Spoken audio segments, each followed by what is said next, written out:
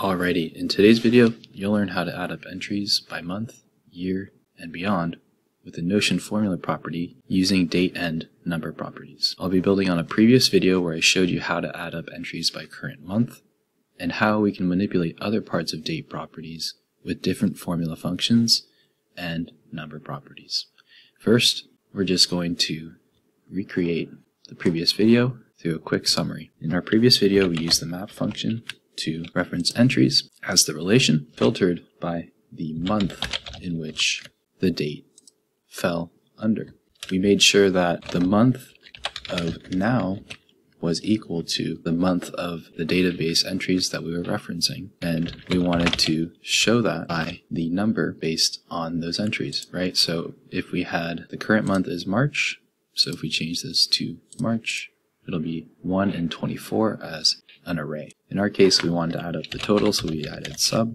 So we have one number that summarizes and adds up entries by the current month.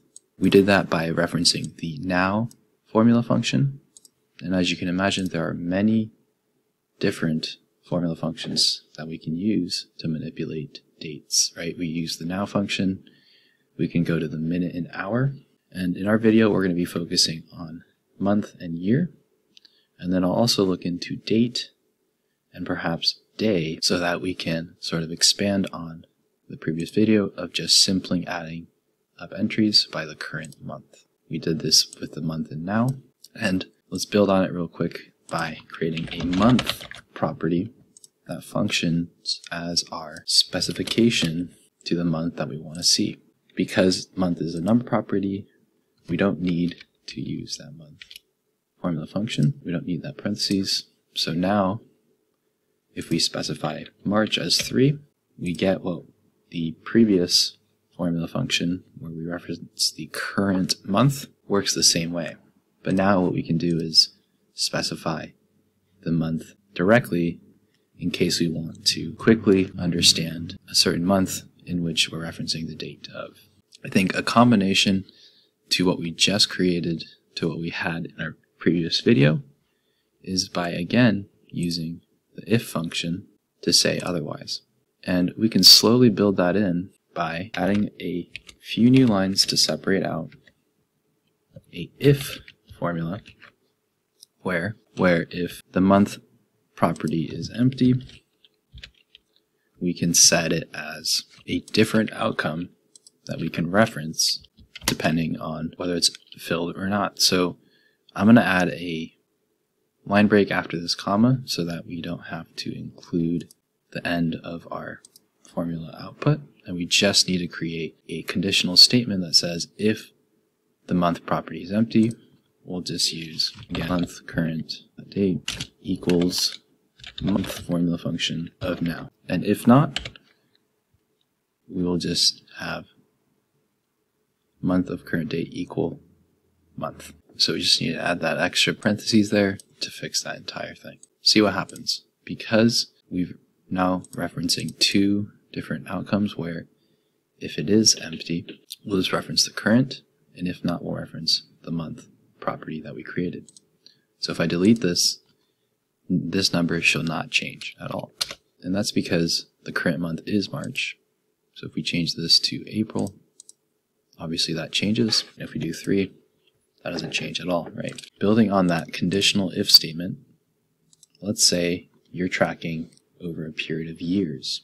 That goes just beyond the month, and so you're going to want to filter by both month and year. We're going to create another number property and title it year. We're going to do something very similar to this formula property, and we're going to build on what we created with the month if function. Alright, so now that we've set up our conditional statement with month and current month, we can go further with year, and by using that number property we created to specify that. I think the easiest way to go about it in this case is to copy and paste part of the formula that we created and add another filter in which we can embed this if statement, but for the year property and for the year function.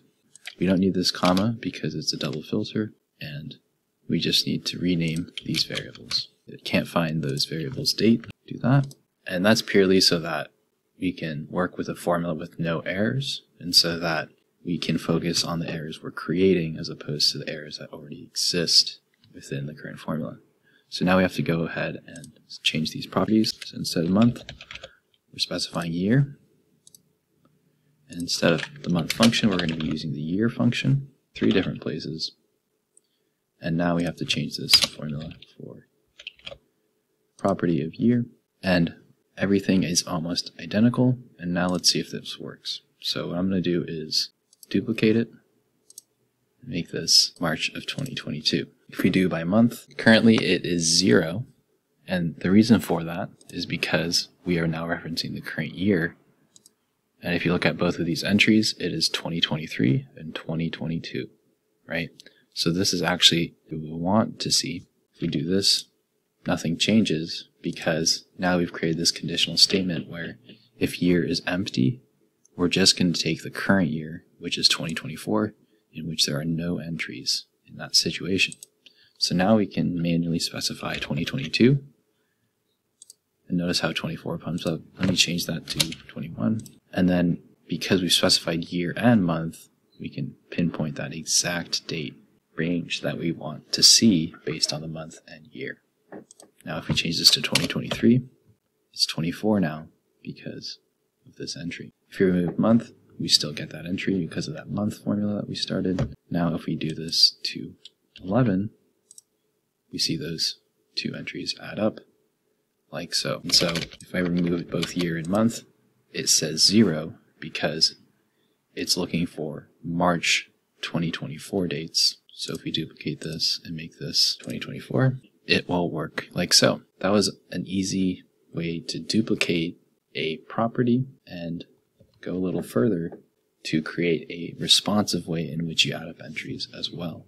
Now, I showed this formula syntax summary for a reason, and I think immediately the 2 formula functions that I think might be immediately useful for the majority of Notion users would be the day, which specifies the day of the week between 1 and 7, and the date, returns the day of the month from the date. And that could be very helpful if you have a repeating entry that happens at the 1st of every month, the 15th of every month, or the 16th of every month. And so if you were being paid at a certain period every month consistently for a year, you could specify just the date, and you could summarize just those entries consistent to that date, regardless of month, to add up and summarize into a formula like so. I think what I'm going to do next is create a date, month, number property to see if we can weave it into this further. So let's Control C, Control V, Shift Enter, dot filter, redefine those variables like so to reduce all those errors.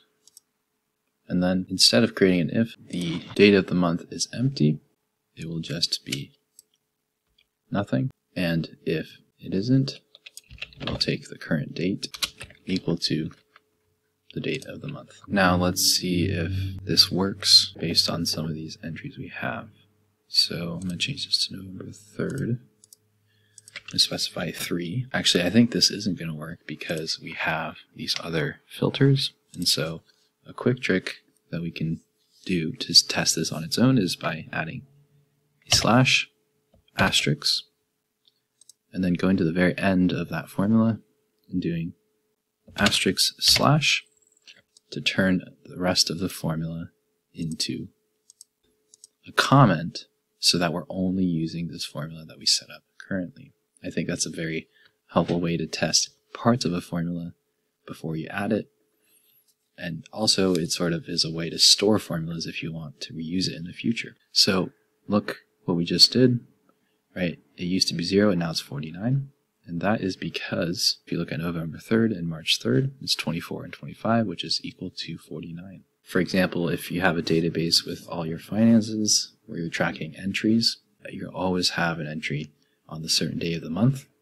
This could be a very easy way to specify that date of the month and sort it by just those entries itself. If I do 1, for example, it's going to be 2, which is November 1st. And this is created so that it's irrespective of month and year. And otherwise it won't work because it's always going to set the month and the year to the current month, and year, which our case is 2024, March 3rd, and so this will only apply for 1 month and only for the current month and current year that you're in. If you wanted to just isolate this formula for just the date of the month, this is another way to do it, and another way to think about it as well. Last formula function that I'll mention is this week. You can do the exact same thing here, similar to date of month, where you just duplicate this formula. Maybe you remove the comment. I think in this case, because it's only conditional to when it's not empty, we can leave this in. It only stacks when you combine two number properties together.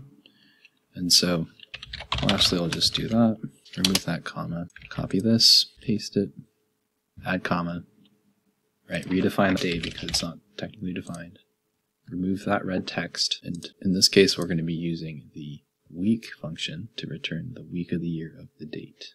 If you are tracking your years by week and you want to know the exact entries by a certain week, we're just creating that number property, changing the variable out, changing the formula function out, and let's change this to January 1 of 2024. And so in this case, let's go ahead and add that other comment like we did in our previous example. Specify 1, and bam, 2. Beautiful, it works. I just created 3 different formulas that you could interchangeably weave in, adding these comments and hiding it so that we can test these formulas independently and then eventually add them together if you'd like. But in our case, it might not make sense to have some of these combinationally together to get what we're looking for. So anyways, again, I highly recommend duplicating a formula and then recreating it so that you have maybe 4 different formulas to show all of these. We just have to delete, remove, modify, and customize it to our exact needs. Anyways, I hope that was helpful. Again, we are showing it by the sum of the current number. We don't have to do the sum formula, and we can show any property that we'd like around that database entry. And so rather than the number, we can show just the entry itself. The thing is, it's not a functional clickable entry like we've had, and so that is where it might make sense to think about how you want to show it and how you might want to manipulate it. If we use length, for example, regardless of what we show with the current formula function, it'll just count how many of those entries fall in that specified set of number properties that you've entered. Hope this made sense and hope that you're able to use this in your own Notion workspace, and I'll see you in the next one. Like and subscribe, and I appreciate all the support.